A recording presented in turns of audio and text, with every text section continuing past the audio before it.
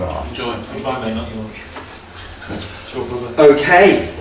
Ladies and gentlemen, have a massive round of applause, please, for Matt Welcome's talk, A Brief History of Timelessness.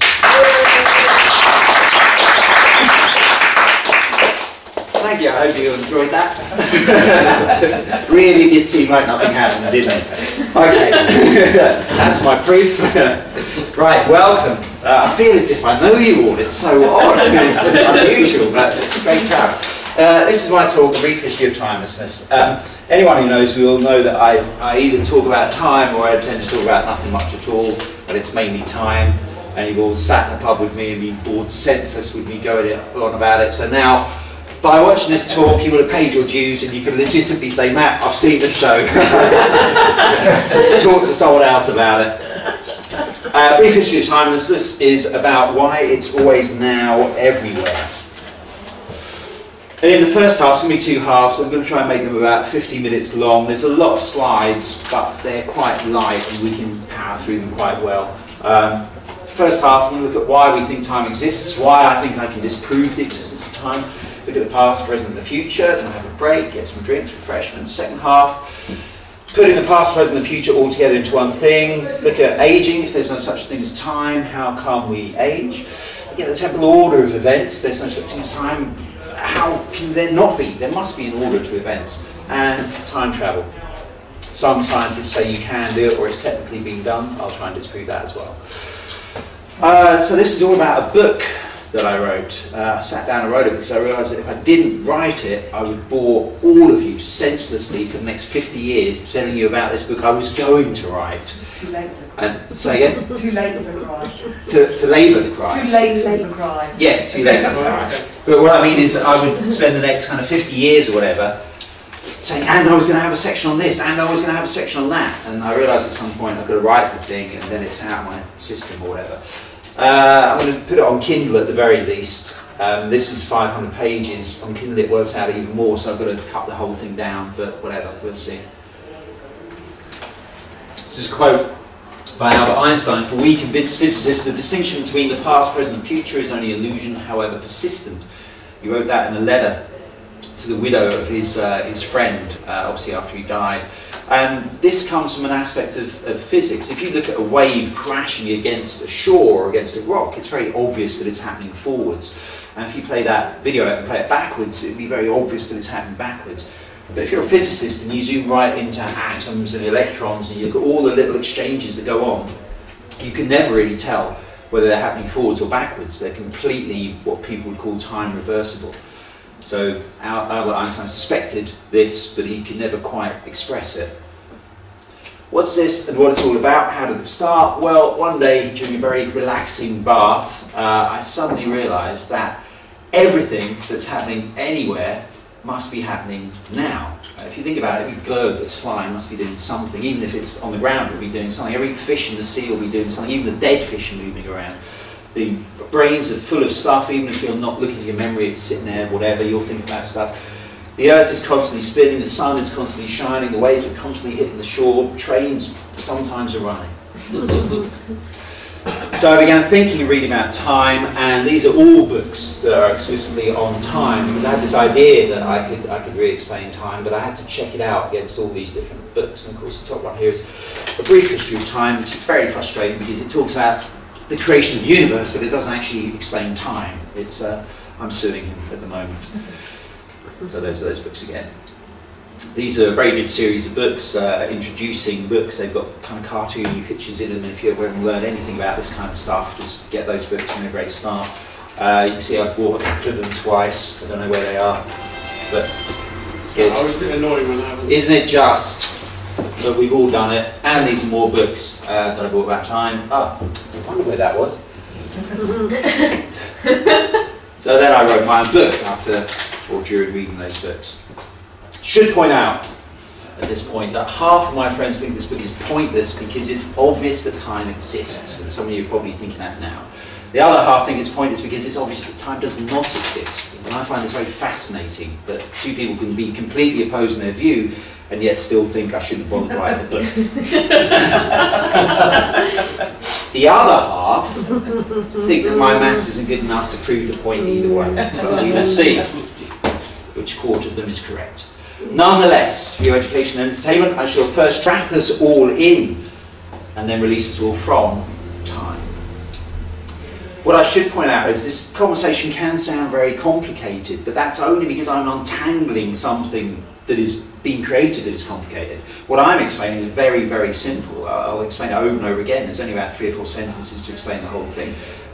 When we look at time, it just is a tangled mess. There's so many rules and possibilities and paradoxes. And when we look at timelessness, we can see everything is just as it appears to be.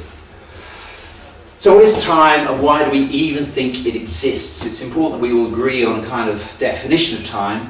I've had a lot of these conversations, and if you don't have a definition, it's a bit like arguing whether God exists or not. And by the end of the argument, you find they meant something completely different to you.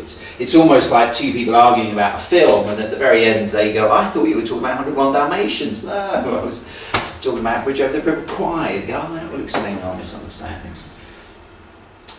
When we look at time, when we ask the questions about time, whenever I have a conversation about time, many other topics come up when we think about these things.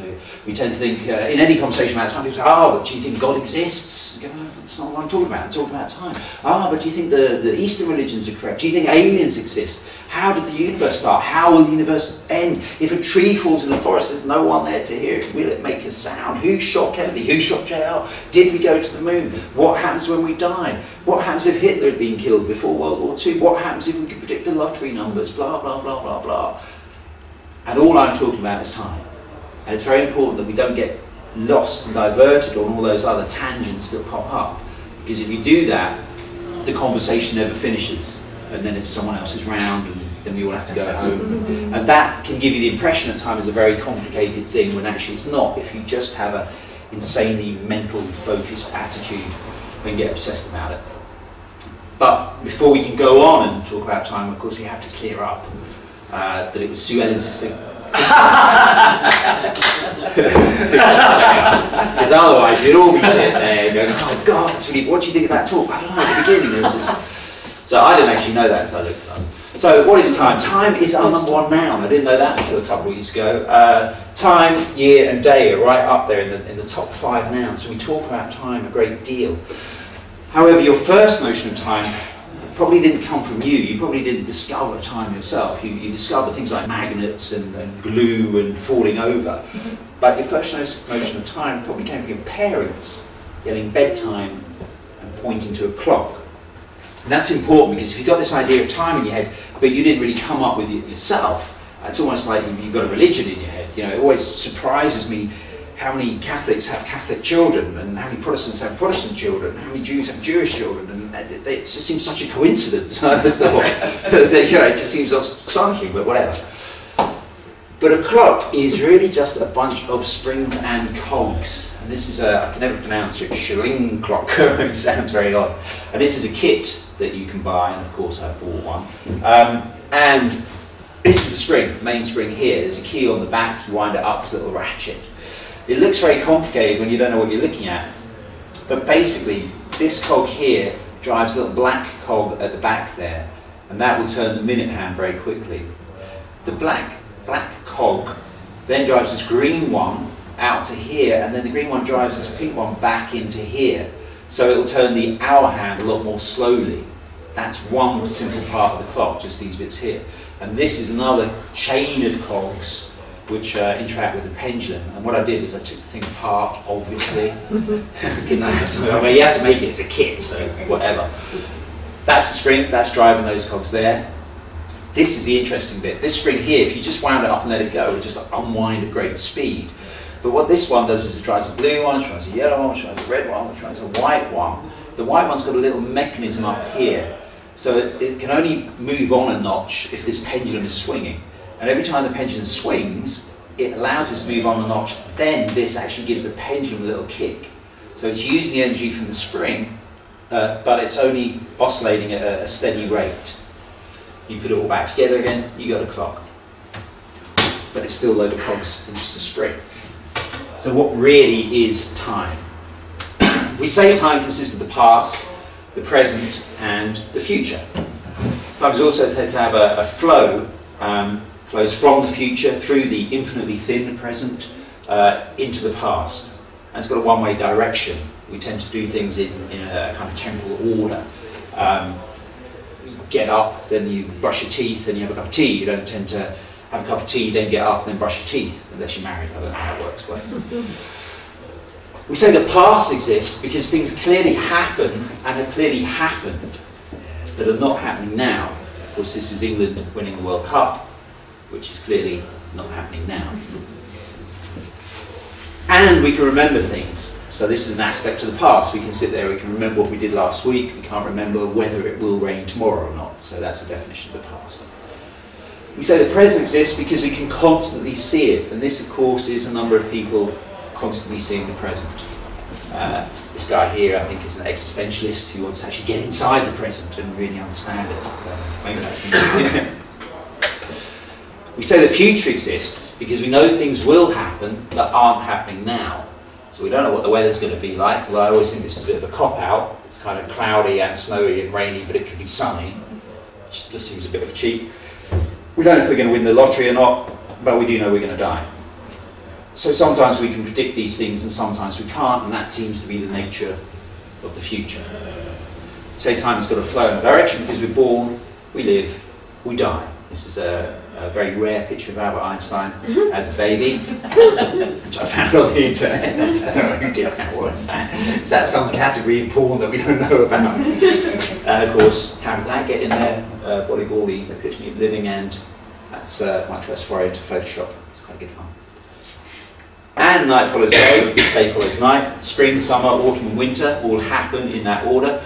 Or to sum it up, there's a constantly receding and accumulating past. The past seems to be constantly moving behind us, getting further and further away. It seems to be accumulating. You have more and more memories. There are more and more days in the calendar that's gone by.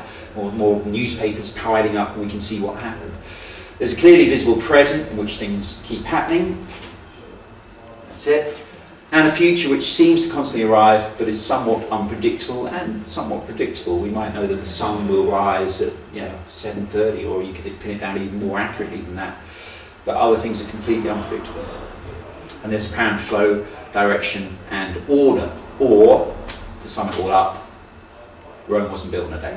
I could have just put that at the beginning, couldn't I? Save us all a lot of time. But what do the experts think? That's just our general human view of time. I'm sure you've all sat down and analysed it to that degree. But what do the experts really think? This is the professor from The Simpsons, and I don't know if you ever saw that episode where they were questioning the possible reality of a so-called third dimension, which of course in The Simpsons they don't have, because it's So the experts are sure that time really exists, but one thing to be wary of as we look at what the experts say about time, so ask this question: do any of them really prove that the past and the future exist? Because these are the cornerstones of time. We can all see the present is here. But this idea of the past, it seems so obvious that it exists, but does it? And do these experts prove it? Aristotle, one of the first people, does time exist? I always remember seeing a cartoon of a couple of Roman soldiers in 300 BC, and one of them was saying to the other, how do we know it's 300 BC? So he wouldn't have known, would he? Aristotle, apparently a very intelligent guy. Does time exist? Time, it might be said, consists of the past, present and future. But the past has been and is no longer, while the future is about to be and is not yet. And the now, that is the present, is evidently not a part of time. Since no parts of time exist, how can time itself exist? Dun, dun, dun. And this is to me an example of that knot that I was showing you at the beginning. If you make certain assumptions and you run away with them and you act as if certain things exist when you haven't proved it, it's kind of complicated. Augustine of Hippo, I can't think of any jokes to do with that, unfortunately, none of them, apart from the obvious ones, 354, whatever. He said, what then is time? If no one asks me, I know. If I wish to explain it to one that asketh, I know not. Which is a load of bollocks, isn't it, really? You can't just go around saying that, can you? You go, yeah. You know, where are the keys? Ah, if you don't ask me, then I know. But if you ask me, then I don't. You couldn't get out of anything, couldn't you? You go, yeah. Did you kill him? Ah, if you ask me. Galileo Galilei, his full name, of course, Figaro Magnifico. I'm just a poor boy, never say that name without saying that. Stephen Hawking. says Galileo, perhaps more than any other single person, was responsible for the birth of modern science. And in my opinion, probably the birth of real time, because he started doing experiments. The experiments he did were involving pendulums. You saw a pendulum at the back of that clock. And this is a fundamental principle. He was in a church and he was watching the lanterns swing. Of course, in a church, a lot of still air, a lot of very boring things going on. And he was watching these pendulums swing, and he noticed that they swang at the same period of time, so to speak. What he really did was he compared the swing of the pendulum to his pulse. And what he discovered was that even as that range of swing dampens down and becomes less and less, the pendulum still takes the same number of pulses to swing from left to right.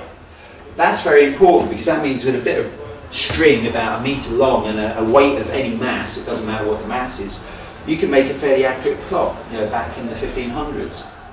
You can improve that clock. You can make a longer piece of string, a heavier mass, make sure there aren't any drafts. Very useful thing to do, quite a phenomenal achievement. What he did with that was he set up pendulums and he started looking at the motion of objects. If you chuck a ball through the air, it's very hard to see what that ball's doing or to time or to track it. But, and this was his stroke of genius, if you make a gently sloped ramp, you can roll that ball over the ramp and it mimics the path of a ball through the air, but it slows it right down. You can even chase the ball with a piece of chalk. So right back then, with nothing sophisticated at all, he could do a lot of very important calculations about projectiles. And I mean, you could just throw this ball straight up here and let it roll straight down, and you're looking at what happens when you throw a ball up high or when it falls off a tower. You can increase the steepness of this ramp and you'll get closer and closer to real gravity and so on. But he was really just comparing this to this. And while he's counting the pendulum swings, he'll be counting 1, 2, 3, 4, 5, 6, 7. That gives you the impression that there might be some other thing that's constantly progressing forwards in an unknown direction that doesn't really matter, and it goes on endlessly. And I think this is critical, because this is the real beginning of the idea that there's this extra dimension or direction that you can go in. What he actually did was he used water clocks more than pendulums. He had a bucket with a small hole, he put his finger over the hole, let water flow out while he was timing something, and then weigh the water that came out. But nonetheless, what he could have done, instead of counting the swings of a pendulum, is he could have just got a ball on a ramp and numbered the ramp at certain distances. And he could have used that as his clock. And he could have counted this, 1, 2, 3, 4, as it's passing these marks. And that would have exposed the fact that he was just comparing the motion of one thing to another thing. Sticking in the word time can be a little bit misleading. So if everyone, you're going to be a tough audience member, I can see that. So anyway, if he just counts this 1, 2, 3, 4, it's easier and it doesn't suggest a mysterious extra dimension. Ollie Roma, I always get his name wrong. This guy worked out the speed of light for the first time with reasonable accuracy. And what he did was he looked at Jupiter. Galileo had created a telescope. He was looking at Jupiter and its moons, which was quite a phenomenal thing. Their pictures wouldn't have been as clear as this. Now, moons obviously orbit a planet at a very regular rate. We can compare that on Earth. We can just look at the moon orbiting on Earth. We can see that there's no reason for it to speed up or to slow down, so we can assume that these moons orbit Jupiter at a very regular rate. However, they found that one particular moon, well, all of the moons, but they concentrate on Io, and they found that Io seemed to pop out from behind Jupiter quicker than expected or later than expected. And they couldn't understand why, and eventually they realised it seemed to pop out sooner than expected when Jupiter was nearer to the Earth, and later than expected when Jupiter was further away from the Earth. And so Roman determined the speed of light. He realised that light has to have a finite speed. It doesn't travel instantaneously. Everyone thought that light travelled instantaneously, because it is incredibly fast, 186,000 miles a second. The first attempts they had to calculate the speed of light involved two blokes on different mountains with lanterns. One of them would open his lantern, and then the other one would open his as soon as he saw it, and the other one would close his, and they'd time it and go, oh, it's a second. And really, they'd have to have done it in a billionth of a second or whatever, a few millionths of a second to get that. Rome estimated that light would take about 22 minutes to travel a distance equal to the diameter of the Earth's orbit. He's saying 200 million miles, basically. He worked out that that's the speed of light. that was based on a few other inaccuracies in their calculations about how far things were away. But here it says that light has a finite speed, and here it says light travels at 200 million miles in 22 minutes. And that's a problem for me because that says time. What I tried to point down here, and I will get to it later, is that what he really noticed was that as light travels, the Earth spins. And you can compare one thing to the other. We'll cover that in more detail in a second. Isaac Newton. This is all the kind of progress of knowledge and understanding. Isaac Newton was the guy who really understood gravity. He didn't understand what it was, but he did a lot of calculations and he understood how it performs. And all his calculations would involve time. He would work out how many seconds it takes for an object to fall off a tower and things like that. His view was time is something that passes uniformly without regard to whatever happens in the world. For this reason he spoke of absolute space and absolute time. So what this means is he thought time was a thing that just constantly marched on in its own direction at its own rate, irrespective of anything else in the world. Absolute time. Einstein changed all of that very radically. He said that space and time are one thing, walkable space-time. Cut a long story short, what he was saying there was that if you get an object with a clock on it, and you move that object very fast, let's say maybe half the speed of light, that clock will actually run slow. Not only will that clock run slow, everything with that clock will happen more slowly. If you were with that clock, you would literally change more slowly. There's a thing called the twins paradox, which says if you have one twin on Earth, one twin in an object that's travelling at great speed, you could send that twin away, bring them back, and they would literally be different ages. One twin might be 10 years old, the one who travelled and come back. The other twin might have aged 50 years. And that would be an actual fact. And this is a kind of confirmed thing. These are GPS satellites, or they're meant to be GPS satellites. Whenever you have a GPS system in your car, it uses this principle of Einstein. We don't have to fully understand it here, but what he calculated back in 1905, 1915, he calculated it, and then they found out that it was true. And that's usually a very good way of checking that you work something out correctly. If you sit down with a piece of paper and you work something out and then someone tests it, it's a good sign you're on the right track. These satellites have to have clocks that run at a different rate. They have to put in calculations to affect for the fact that these clocks run at a different rate to ones on Earth. They have to take out a few millionths of a second a day. If they didn't do that, when you turned on your GPS, it would show you zipping off in a certain direction at 10 miles an hour. When they first sent these satellites up in 1970, whatever, they actually had the code for Einstein's stuff in there disabled with an option to switch it on. And after a while they realised, no, we have to switch it on, and he was right. Quite phenomenal. Stephen Hawking stretches this idea even further. Einstein said this thing as well, but he said that you could create a wormhole. We've all heard about these things. Space and time are linked, so you could perhaps get a massive object. What we're doing here is we're extending this thing. I should explain. If this was the Earth, I've just messed up a couple of pictures here. Any great mass, if this was the Sun, any great mass is said to warp space and time. Again, we don't need to fully understand that right now. And this is what causes the Earth to go around the Sun. It's not exactly a force of gravity pulling the Earth towards the Sun. It's the fact that space is warped.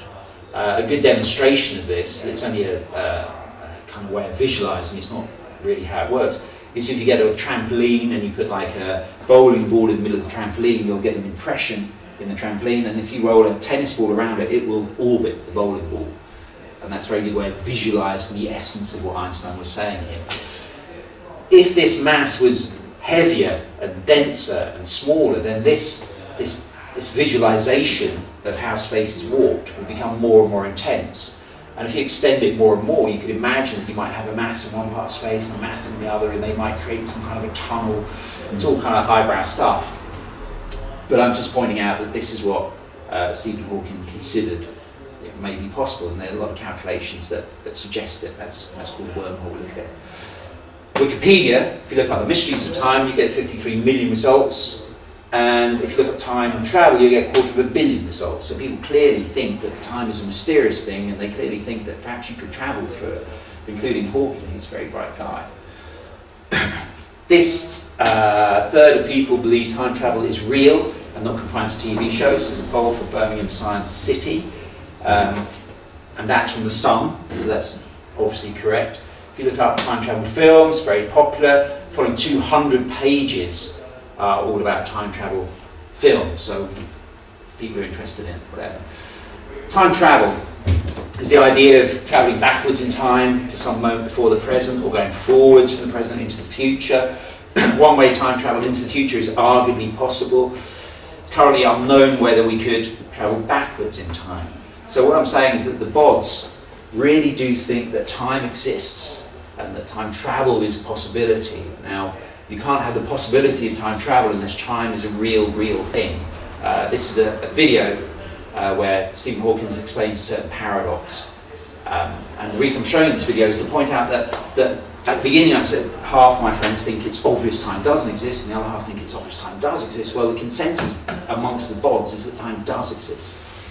And I'm trying to get against that. I'm trying to make that clear to you, because when I have these arguments with my friends in the pub, after about pint number 4, they go, yeah, but that's what I said in the beginning. And they totally deny what they said in the beginning. That just drives me mad. You might have heard of the grandfather paradox. What would happen if you went back in time and you killed your own grandfather? How could you be born? Well, what Hawking's done is very brilliantly condensed that into something you can handle in your mind a bit better. So, let's have a look at the film. So, that is an example of what Stephen Hawking is calling a paradox. I'm pointing that out because when I have chats with people about time, they go, yeah, but you know, everyone knows it's not real, don't they? Well, you can't have this idea that someone can see into the past and shoot themselves into the past, or that this guy could turn around and look into the future and try to shoot himself before he shoots himself, all this kind of stuff. So Hawking thinks that's very real, and that's the kind of thing that I'm going to try and completely untangle for you and completely explain timelessly. There is an interesting part in that video, if you watched it, where at one point we had one scientist and then suddenly we had two. And what always bugs me is that they didn't put the camera a bit higher so we could see just when that happened. Because I think it couldn't happen. So, the experts think time is real. There is in some sense a past and a future. Hawking's talking about them both here at once existing now. Time has a flow and a direction, and there are intervals or durations of time between events. And time is part of space-time. It can be warped or dilated. That just means it can become stretched or slowed down. And time may even theoretically be travelled through forwards or backwards. But what do we think here? Any questions? Any questions so far on what you've seen? Lucy, you must be filled with them. When does it end?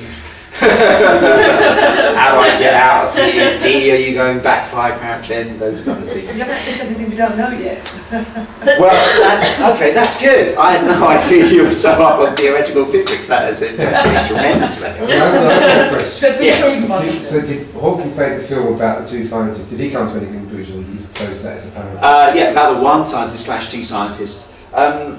He's kind of saying that time exists and that what happens is if you have a very massive object, Einstein said that time will slow down near a massive object. So if you have a black hole, an immensely dense object, you in theory could let one guy go near this object and he would be slowed down and someone further away would still be operating at normal speed. And he's talking about mixing all these things up together. I'm not entirely sure what he said at the end, but... Do you think that one guy was... the second guy was killed, or the first guy killed him? He said it's a paradox, it's the kind of thing that gives cosmologists nightmares. I'm saying I don't have any nightmares about things like this. I think I've worked out what he's talking about and how it will work out with everything just being here now. Cut a long story short, what I'm saying is that you might be able to stretch this guy round. And in a sense, what I'm saying... Maybe the bullet would slow down. Maybe the bullet would slow down. Well, I can show you, I've got a slide further on that we can see it, but what I'm really saying is that a supermassive object might stretch space and it might change the rate at which things happen. But in theory, you could, if you had a supermassive object, you could put one on a city block and you could put your foot forwards and it would go round the block and kick yourself in the backside. But that would all just be happening. It wouldn't happen over the past or over the future. You see what I'm saying? So I'm saying here he would never split in two. He might stretch into an incredibly odd shape and shoot himself, but it would be no more odd than you get a gun and shoot yourself like this. But it would be... So the setup is impossible. Yeah, it's with these kind of things, what they're doing is exaggerating scientific principles very greatly so we can see them very neatly. You can warp space and the rate at which things happen, but you can only warp it very, very gently. Yeah, it's Einstein. If he walks round the wormhole, Yeah. then he looks back, he's looking a minute back, Yeah. and then he fires the bullet, and the bullet's condensed in time. Yeah. I'm just working out how it meets the 1 minute in the past. I can see the 1 minute in the past. I'll show you. I created a couple of diagrams. Does the wormhole affect the passing of the bullet? Well, this is what I'm saying. Now, this is a good point because I'll explain the pitfalls that we come to when we try to understand time. So, Lucy, if you're saying that I haven't shown you anything you don't know yet, then that means you're convinced that this is basically correct and that time obviously exists. And this is my point. What I'm trying to do is, first of all, show you how it obviously exists, and then I'll completely change your mind.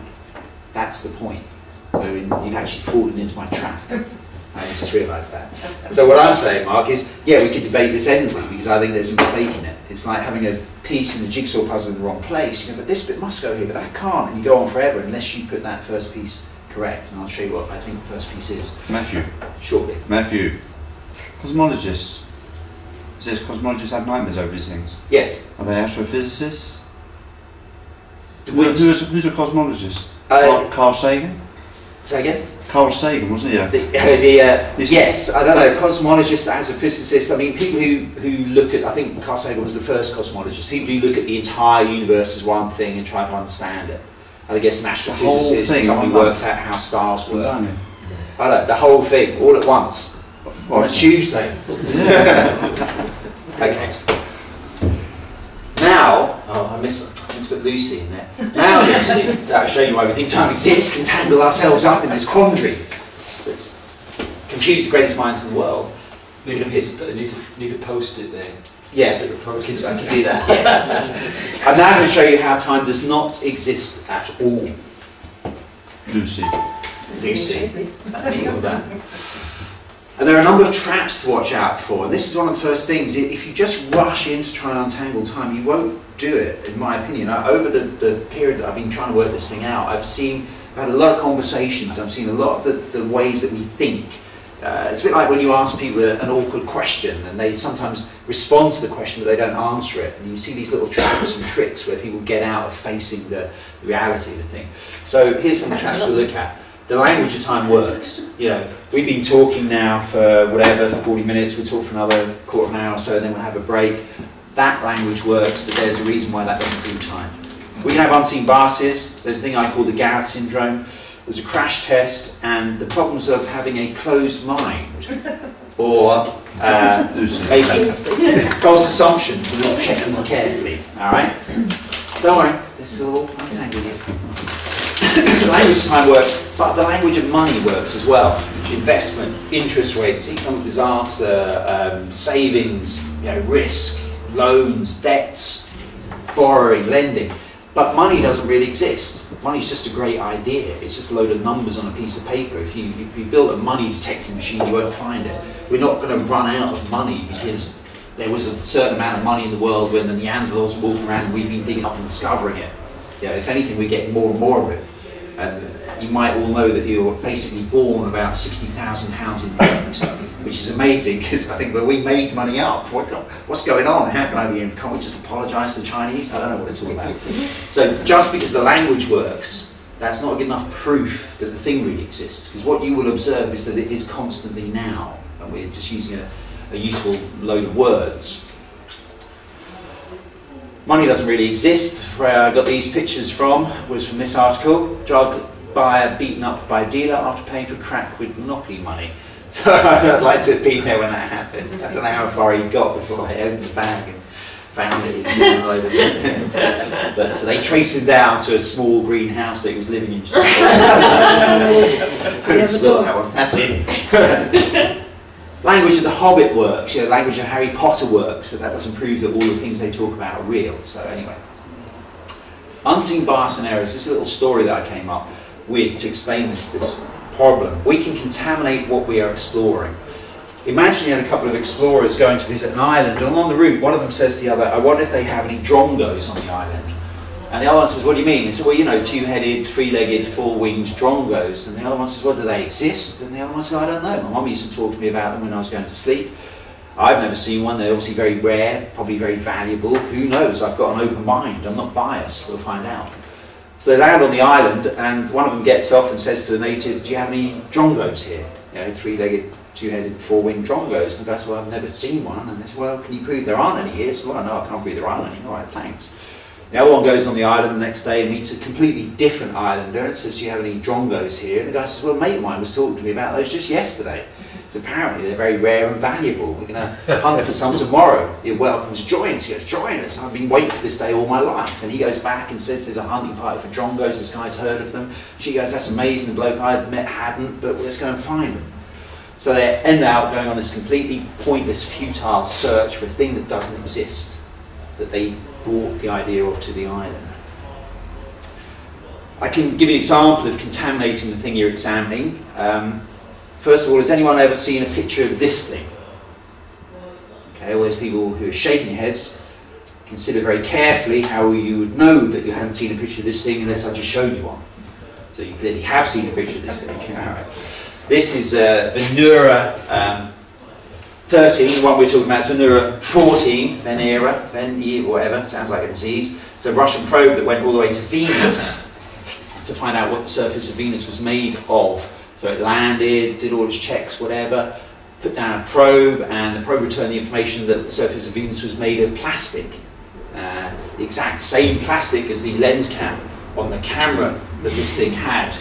And it went down and landed and ejected the lens cap, and then it stuck its probe in it and went, yeah, it's plastic. Terry, I'm going to take a test of that at home, do you know what I mean? So that's a literal case. You can contaminate the thing you're examining. What our explorers could have asked, they could have turned up to the island and just asked what is on the island. That they wouldn't have risked contaminating. The problem with the search party is that they won't find any negative evidence. They won't find any evidence that proves that these things aren't on the island. Worse than that, any evidence they find that isn't attributed to something else, they might put in a pile of possible drongo evidence. So this can get worse and worse and worse. You know, it's all superstition and whatever beliefs. The Gareth syndrome. Anyone watch The Office when they had the Fox chicken and grain puzzle? Did you see that one? And they basically, they're all in a course where they're trying to learn team leadership and group working, whatever. And this guy's running the course, and he gives them the problem: you've got a farm with some grain and a fox and chicken and a boat, and you can only have one of the things in the boat with him. And he's got to get across a river, but you can't leave the chicken with the fox because the fox will eat the chicken. You can't leave the chicken with the grain because the chicken will eat the grain, and so on and so on and so on. And it's a very tricky little problem. So they ask them to sort it out. Gareth and Tim end up overcomplicated. Gareth, he gets his wife to help. Tim, he doesn't have a wife. Gareth, all farmers have wives. Tim, this one doesn't, he's gay. Well then, he shouldn't be allowed the animal, should he? And the point is that, I'll try and give you some examples here, and if you want to grab an odd tangent and run with it, you can, but that's again the kind of thing that stops us getting to the end of this problem. It's only insane, maniacal, obsessive concentration on the subject that'll get you through there. But I've done all that for you. So all you have to do is just watch. The crash test. Hello, how are you? Hi. Hi. Yeah, but you're late. But time doesn't exist. So yeah, it's true. You were just too far away to hear it all. But do come in, join, make yourself. We've all just stood up and told everyone a few things about ourselves. Not really. You just tell them your stuff in them already. And so, of course, Jesus loves us all. And right. What is your name, by the way? Rachel. Rachel, come in. Yeah, we missed basically kind of the first half, but don't worry. Lucy will explain that it was all blatantly obvious anyway. What I've done in the first half is I've explained how it's obvious that time does exist. And now I'm going to explain in the second half or whatever how time doesn't exist. Okay? Alright, come on. Relax, take a breath, we catch up. What I'm doing now is I'm talking to people about the kind of mental, I was going to say problems. Every time I look at you, I don't know why. The mental blocks we can have to seeing a certain situation clearly. And this is what I call the car crash syndrome. Imagine you were teaching someone to drive a car and you said to them, look, here's the thing, you've got to look out the front of the car. If you see anything in the way, you've got to slow down and stop, put the brakes on. And the person you're teaching goes, great, and they drive off and they crash straight to a lamppost. And you say to them, what happened? You go, I don't know, I wasn't looking, just checking my texts. You go, well, you can't do that. You've got to look out the front of the car. If you see anything, you've got to stop. And they go, great, I've got it, look out the front, blah, blah, blah. Drive off, hit the house. You go, what happened? You go, I don't know. Oh, I was looking at the map. You go, no, you've got to look out the front. You go, oh, I've got it. You've got to look out the front and put the brakes on. Yeah, got it. Drive off. Drive into a pier. What's happening? I don't know. I wasn't looking. And the point is this: you can give someone advice, and that person could literally go off to one of their friends and say, Matt taught me how to drive, and I listened to everything he said, and I crashed 3 times in a row. And they go, wow, he must be a really bad teacher. But that's not the whole truth. The whole truth is that they listened, but they then didn't apply the rule. That saying the truth, the whole truth, and nothing but the truth is very important, because it covers all angles. The truth, you can lie just by saying the truth if you just select which bits of it. The whole truth means you have to tell everything, but you can also lie again if you embellish it. Tell the whole truth and the correct truth. So you have to tell the truth, and nothing but the truth. You got things very clear. So we can hear and understand something, but if we don't apply it, it cannot work. Again, I've missed out Lucy there. I'm going to leave in a minute. Oh, God. No, I'm just... And then we got time. They're empty. So with timelessness, there is a critical question that we have to ask, and that question is, what if things could just exist and move and change? We say that things exist and move and change over time, whatever that's meant to mean, but I'm asking, what if things could just exist and move and change? Would that explain everything that we see and that we attribute to time? That's the critical question. We'll move on. We'll go into that in more detail. Closed minds and unchecked assumptions. Normally 2 mountaineers will tie themselves together and work together as a team to get up a mountain, but if you use that rope the wrong way and you just try not to get up the mountain, you will probably succeed.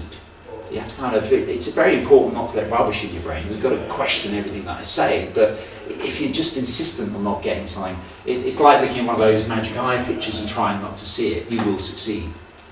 You'll not see it. Unchecked assumptions. If you go to a show like Darren's Brown with the assumption that mind reading is possible, then you'll come away thinking that your assumption has been confirmed. Everything you see will just confirm, and you will come away going, I want my money back. It was obvious, it was all mind reading, wasn't it? You know? And if you have an unchecked assumption, you might even come away not bothering to check it. And this is important to time, because if you assume that time exists, it will seem as if it does exist. The system of time works brilliantly, I'm not denying it. But this is why it's a perfect illusion, a persistent illusion, as Einstein put it. Because it works brilliantly, and you won't see through it unless you take a step back and be wary of the mistakes you might make in looking at it. Einstein said the distinction between the past, present, and future is only an illusion, however persistent, but to be precise, there really can't be any illusions. You must always see what you're seeing. You might misunderstand what you're seeing, but you will be seeing what you're seeing. So you're seeing exactly what you're seeing. You might misunderstand it, you might assume it means something different to what it is. But this is a good example of a persistent illusion. It's a bit freaky if you think about it too much, but this is the view out of a car windscreen. How many people here would think that they can see out through a window? If you're driving along, you can see the cars in front of you, you can look out the window, you can look out the back. Anyone here thinks they can't see out through a window? I've learned to ask the questions the other way around. Well, if you think you can see out through a window, you're completely wrong. You can see the light coming in through a window, but you can't see out through a window. And it doesn't seem to matter at all. It seems obvious and unimportant. But for you to see this tree, the light has to hit the tree, then it goes in through the window, then it goes in through your eyeball and it's focused onto your retina. That's what you actually see, and that picture is upside down. We all know that from school, but we kind of immediately forget it. It's a very disturbing thing when you fully understand that in this room, we all feel that we can see this room, but we can't. All we can see is the back of our eyes. In reality, this room is in a sense completely black with just these kind of pairs of things that are being seen. It's very unnerving if you think about it too much. You might think it's the same thing. It's the same as looking out through the window. Well, if you went into a town and you asked the guy where there was the nearest petrol station, he said, yeah, it's about 10 miles that way, and he went down that way and he ran out of petrol, and he walked back into town and he said, where is the nearest petrol? He said, oh, it's 10 miles that way. I've got it completely back to front, but that's the same as getting it right, isn't it? It's not. It doesn't really matter in this case, and this is a persistent illusion. You will look at your friend and you'll think you see him over there, but you don't, you see him here. If you think that and that are the same thing, you get a magnifying glass, you get a candle. This candle will make an image on the wall. If you put your finger here, it will get burned. If you put your finger here, it won't get burned. They're not the same thing. Anyone remember this scene from Father Ted? If you don't know, it's Father Ted is explaining to Dougal. Is it Dougal? I'll go over once again, Dougal. He says, these cows are very small. He points out the window. Those cows are a long way away. And that kind of irritates me because neither of them understand that what they're really comparing is the size of the images on their eyeballs, which are both the same. This explains why, when you look up at the sky and you see an airliner, it seems to be very small and it seems to be travelling very slowly. That's obvious, we're completely used to that. But the reality is that what you're actually seeing is something that is very small and that is travelling very slowly. What you're really seeing is a little image in the back of your eye, and it's very small and it's travelling very slowly. If that plane takes a minute to go from horizon to horizon, that little image of the plane will take a minute to go across your eye. That image is travelling at about 2 centimetres a minute. It doesn't matter. We can live our entire lives not thinking about these things in this detail, but this is an example of a persistent illusion. A persistent illusion will work automatically because nature just enables it to work. It's not because someone's trying to trick you into something. And I'll try and show you that time is that kind of thing. So we're going to apply these lessons to time now. We could take a break if anyone wants a break. We can do this in 2 or 3 sections. Or shall we continue on? We shall continue on then. This is, all of that is a preamble because it's important to get that or you won't penetrate the illusion. If I'm right, I may well be wrong. I've been wrong once before. Oh no, I haven't. Oh damn, I just was. Virtually all of the books that I've read on time start by either assuming that time obviously exists, or by asking does time exist, or by asking what is time. And hopefully those little lessons that I've shown you before can show you there's a problem there. If time doesn't exist and you ask what is time, you'll be in a little trap. You'll be trying to work out the nature of something that doesn't exist. If you ask does time exist, you're polluting the very thing you're looking at. And if you assume time exists, well, again, you've made that early mistake. Perhaps like the people who visited the island, it would be better to first ask, when we look at the world around us, what do we basically see? Enough, Dee? Good. Sorry, if you wait, there'll be 3 or 4 passages I'm just coming out very within tired and minutes. it's going in. Yeah, I know. I get that a lot. I love it. These people are just too polite to mention it. So this is what I'm saying. If you want to understand the world around you, if you look at those early people who were talking about time, what is time? It's got this, it's got that. I'm saying let's take a step back. Let's look at the world around us and ask what do we basically see? Now in my opinion, you basically see that things exist, these objects here, that they can move and that they can interact. And this is of course Mousetrap. Best example of interaction I could find on the internet. And that's what we start off by seeing. So we could at least agree that things exist and that they move and they interact. Then one disagree with that. We could get heavily metaphysical, but that would be getting a bit, whatever, pointless. This leads to the key or critical question. If objects in the world could just exist, move and interact as we directly observe them, would this explain everything that we attribute to time? If things can just exist and move and interact, would that be enough to mislead us into thinking there was an extra thing going on, like time? And so that Galileo might have counted his pendulums and thought he was looking at some mysterious other dimension. We can ask these people this question. These are the people who came up before. Augustine, Galileo, Newton, Einstein, Hawking. We can apply this question. If matter could just exist and move, would that explain everything that you think is to do with time? A more important question to us then would be, have you asked that question yourself? Because if any of these people have gone and done their studies without first checking that perhaps all they see is enough to explain time, they might have run off on a wild goose chase, whatever. So I'm saying there's no such thing as time, there's just movement and change. How did that get in there? And this is not an issue of semantics. So when you're saying that, yeah, that's obvious the time thing exists, and this is what I'm trying to point out here, because a lot of people say, oh yeah, but you're just playing with words, you know, it's obvious. And I'm trying to make it clear that this is the column I'm supporting, and this is the column that time supports. And don't worry, these 2 slides have got the most writing in the whole thing, and there aren't any more with this much writing. I'm just saying, things move and change, they can interact, and they exist. That's almost all I'm saying, pretty much. If you believe in time, you think they move and change over time, they interact over time. Time exists, it passes, it's got a flow, it's got intervals, there's an order to events, causes create effects in the future, the past exists, the future exists. I'm saying the present exists just as we observe it. So this is, people say to me, what's your experiment, what's your proof that proves what you're saying is correct? And I go, well this is all I'm claiming exists, is what is here now. I'm not making any extra claims. Really, the people who claim that time exists should have this great big proof. They're the ones that are claiming something invisible exists. So, I'm saying exists. They say the present exists between the past and the future. Space and time can be mixed up together. Don't worry about that, we'll talk about it later. Travelling at speed slows down the passage of time. Clocks run slow. This is an observed fact, but I'm saying it's not to do with time exactly. One-way time travel is possible.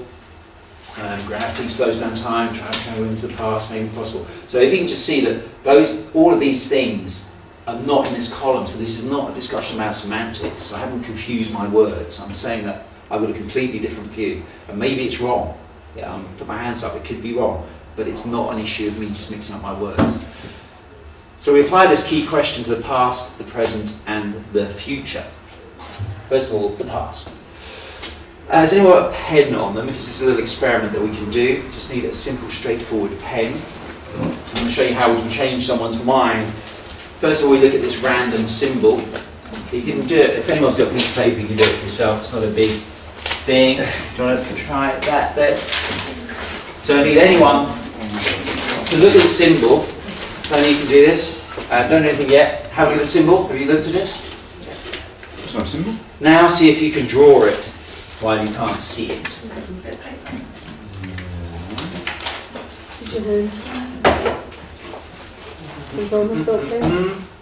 You can do this just by imagining it. It's just an thought experiment. You can do it. So I guarantee, Lisa, I will at least change your mind in one way tonight. Okay. So, are you done that? Yep. Alright, now can you compare what you've drawn to this symbol? Does it look similar? Similar. Okay, and you drew that symbol while this one was covered up? Yes. So what that means is that I've changed your mind. The only way you could have drawn that symbol is if you had a version of it in your head, in some form or another, when I covered it up. That makes sense? I mean, it's very obvious, it's not a tricky thing. So, a simple experiment proves that when you look at something, it changes your mind. But we didn't add anything to you. We didn't give you more food, we didn't give you more energy, we didn't take anything away from you. Didn't give me a drink. We didn't give you a drink, exactly. But you could recreate that symbol. So what that shows is that for you to be able to recreate that symbol, things have to be able to exist and move and change. Light has to hit the symbol has to go into your retina has to go into your brain, you need light, eyes, optic nerves, brain chemicals, and all those things only need to do is they need to exist, and they need to move, and they need to be able to change. We might add the words over time, but I'm not quite sure what you mean by that at that point. Next question, the symbol on a piece of paper. Tony, if you look at that symbol on your piece of paper there, have you got any idea how that symbol got there? It's kind of an obvious question, but it's a trick question as well. Me, pen, paper. Exactly. And you did that a minute or two in the past. If there is a past. If there is a past. But the question is, how would you know? How would you know you did that a minute or two in the past? Did you go back in the past, or did you just look at the contents of your head? It's all inside my head. Exactly. So what I'm saying is we think that we're talking about the past, but really we're talking about the contents of our head. Yeah. Now, perhaps that proves that there is a past, but that's the question. If you had an ink roller and you run it down a piece of paper, it'd be fairly obvious to any detective that this roller probably made these blobs of ink. You could even film the event, but whatever you did, you would always store the evidence on a physical thing that exists now, be it in your brain, on a bit of video, on a bit of film tape. So all of our evidence that the past exists is here now. We seem to have deduced that the past exists, has really happened. So the £1 million question is this: if I had £1 million, is there anyone here who would take on the bet that they have to go out and find me some evidence that World War II happened? So if you can get me some reasonable evidence, I won't be picky, that World War II happened, I would give you £1 million. Anything that reasonable people accept. So is there anyone here who wouldn't take on that bet? Good, so you would all take on that bet. That means that you're all convinced that there's enough evidence just here now to thoroughly convince us that the past exists or happened. And make no mistake, things happen and they are happening, and in a sense they have happened. But my question is there any other record of it that's created anywhere else than on bits of paper or in our brains? Because if there isn't a record created anywhere else, then that thing doesn't really exist. And things could perhaps just move and change here now. And it's quite odd when you get that idea, because it's a bit like watching one of those magic eye pictures, and you kind of go, Yeah, but it's obvious it's here now. And then you kind of go, yeah, but it was obvious that time existed. Just listen to all those gods who said it was obvious. So that's the thing that I'm trying to get you to step into. And you step in and out of it, yeah, again, maybe I'm wrong, whatever. Matthew, stop you there. Go back to that previous slide. Lucy, you're a founder expert. Do you think there's £1 million here?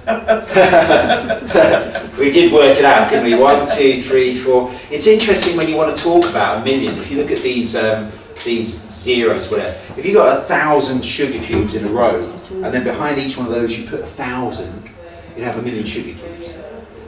Likewise, if you've got 100 sugar cubes in a row, and you put 100 behind, and then you made it 100 high, you'd have 1,000,000 sugar cubes. It's a good way of visualising it. 100 times 100 times 100 is 1,000,000. I sat in a pub one day and drew lots of diagrams. So, we think that the external physical evidence and our internal mental evidence leads to the proof that the temporal, the time-based past, really exists. We put those two things together and we think we correctly deduce that it makes sense to talk about the past. Hawking in that video is talking about firing a bullet back into the past. And in that video he's kind of saying, well, the guy is just doing what he's doing, so maybe the past is rigid, but it's all happening. I don't know, it's kind of a confusing thing to think about. But this is my point. We think this evidence, and this evidence, and this is very intimate personal evidence that, you know, can't really be tampered with, proves that the past exists. And I'm saying maybe it doesn't. Maybe it just proves that things exist and they move and they change now. That's it. Imagine there was a crime, you know, or a car crash or an accident, and you've witnessed it, and you take a few pictures and you pick up a bit of evidence and you remember what happened, and the police phone you up a few weeks later and they say, you know, did you see what happened? And you go, well, there's evidence, you know, there's skid marks on the thing, there's footprints here, there's an oil leak, there's a dent, the tree's gouged, I've got photographs, I've got the glove here. And he says, yeah, but what do you remember? And you say, well, last week I remember at 6 o'clock I heard a screech, then I looked out the window, I saw a guy running away, then I heard a bang, all this different stuff. But when you show him the photographs, you'll be showing him something that's here now. When you show him the glove, you'll be showing him something that's here now. But when you talk about your memories, you'll talk about them in a different way. You'll say, oh yeah, that was in the past. But really, you're just showing him the thing that's in your head here now. So again, this only really proves that things are here now. It's a hard concept to grasp, whatever. And I'm labelling this thing about the past because the past is like our very first cornerstone for assuming that time exists. We assume the past exists in some way, some vague way, and it's not even really fair about how vague we are about the past. People change their minds in conversation. If I say to you, I went to a party last week with Peter and Fred, and you go, oh really, so 3 of you went? You go, no, just me. And you go, well, you said Peter and Fred went. Oh yeah, they did come. So there were 3 of you. No, they don't exist. What, don't they exist? No, they do exist. They came to be the party. You'd have to at some point say, look, do this Peter and Fred exist or not? And when we talk about the past and the future, you've got to go, look, do these things exist or not? It's just not scientific to be airy-fairy about them and pretend that they do in one conversation and don't in another. So that's why I showed you the Hawking video, because he's saying, look, it really does exist. And Einstein says we really can warp time and so on and so on. You can point to and talk about a map as if it really were the territory it represents. That makes sense. You can say, we're here, we've got to get here, and this is 200 miles. But of course it isn't. We're not really here, and we're not getting there, because it's a piece of paper that isn't 200 miles, it's 4 inches. But it'd be pointless to be so pedantic unless you're really trying to be truthful about something. But for this conversation to be legitimate, we must be able to prove that the actual territory exists. Otherwise, you can end up buying a swamp or nothing at all, whatever. So a map is great, it's great to talk about that way, but the territory has to exist. With time, we point to and we talk about fossils, books, paintings, photos, videos, memories, and so on, ad infinitum. I don't know if I'm using that word properly or not. As if they are maps pointing to the territory, the temporal past, the time-based past, the past that they're said to represent. But we never actually see the territory. We seem to have thousands of bits of evidence. Yeah, we can find dinosaur fossils, yeah, we can find ancient starlight, we can find all these things, but we never actually see the thing that they're meant to be pointing at. Without exception, all of this stuff is just literally here now. While seen as maps representing the proof of the past, they only actually prove that matter can exist and change and interact now. One way to look at that is to ask yourself this question. If time exists, if things exist and they move and they change over time, Would that explain everything? Well, you go, yeah, if time exists and things move and change over time, that would explain fossils, old books, famous paintings. This is the Battle of Waterloo, I think. Brunel, videotapes, our memories. If time exists and things move and change over time, that would explain all of this evidence. But there's another question to ask, which is, if time doesn't exist, if things could just exist and move and change, would that explain everything we observe? And I think the answer is yes. It would explain how some things can become very stable and other things can become very unstable, and some things we fall apart before this falls apart. You know, you can look at a raindrop in the puddle and that disintegrates before we disintegrate. Just things happening at different rates. If we assume time exists, it seems to answer our question, so then we don't ask that second question. And that's my point. The question is there a third temporal record, the past, or is there not a temporal record? This is key because the past existing is our main reason for assuming that time exists. So if objects in the world could just exist and move and interact, would this explain all that we attribute to the past?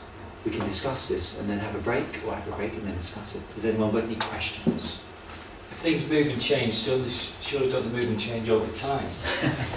Listen to anything I've been saying. That's a very good point. And that the next thing here is the present. And because I'm just worried, because there's a lot to take in. So if anyone wants a break, you will have to go on for another section. No, let's have a break. Okay, have a break. But yeah, the present. This is now officially break time. Is it like being at school, but you're allowed to turn off? How you doing, Lise? Badly. Yeah, don't worry about it. Honestly, just relax. Don't worry. If time doesn't exist, why have we got the same memories? Why can we have memories of the same thing that happened 2 weeks ago? Yeah, because as you look at something and it happens, it changes your mind. You We're carry physically somewhere. We are physically in a place. Yeah. It happened. Yeah. You can't change it. You can't go back to the past and change it. It happened. If you give me any example of something that happened, anything you remember, like, I don't know, having your party or whatever, the reality is that you will be talking about the contents of your mind. It'd be like looking at a videotape. And it just happened. Whatever words you put on it, it still happened. Things happen and they happen. Like World War II happened. I wouldn't deny that because it would be disrespectful to the people who died for my freedom now. So I am saying that things happen, and then it's a very tricky point. But in a sense, they have happened. But if there isn't a record of them anywhere else, then there isn't a record of them anywhere else. But it still happened. But but you're saying that it happened without the constrictions of using the word time. It happened, but it's all happened. There's not a sense of. I'm saying there's no no time or a past. short time. I'm saying the past is purely and only an idea. As things happen, we might record it on video or something else. But does the universe make another recording of it somewhere? Because if the universe does record it in the past, then the past exists. And if the universe doesn't, then the past doesn't. And everything Hawking and Galileo and Newton and all those people are saying is a confusion. Because they're... But it's just words. It's like saying time. It's just a way of measuring. If it's just words, we have to ask, what was Hawking talking about? He's talking about a bloke going around to... This is physics, but it's a theoretical thing. If you look at all these equations, theoretically you could make some version of this wormhole and shoot a bullet into the past. So the question is, does the past exist, or does it not No, exist? he shoots it into a picture of the past. Because the wormhole is condensed time, isn't it? So if you went through that, you should pass instantaneously. Well, I'm saying there's no such thing as time. I'm saying it's a condensed bit of space. But the wormhole is like the proof of the fact that there is no time, isn't it? Because basically when you pass through the wormhole, you go from one place to another place instantaneously. But the question is, how would there be two versions of it? How would one version still be doing this, and the other version the question is, how would he get around the wormhole to look back a minute in time? And this is what I'm saying, is that this is the confusion. We should at least be able to agree there's a confusion.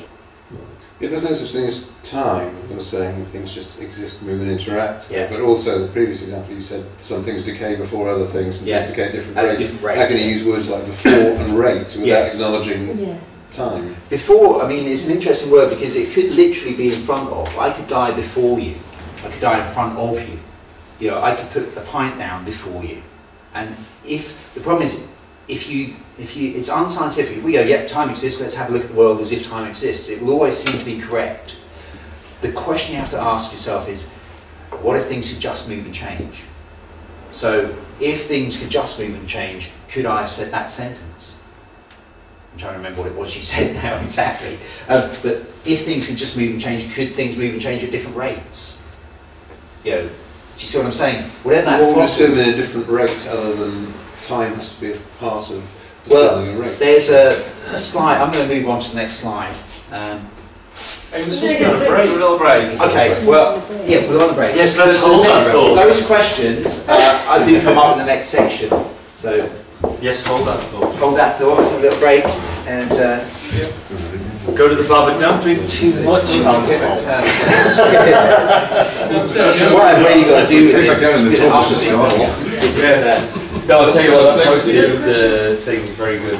Very, that's a good look. Right, go on, yeah.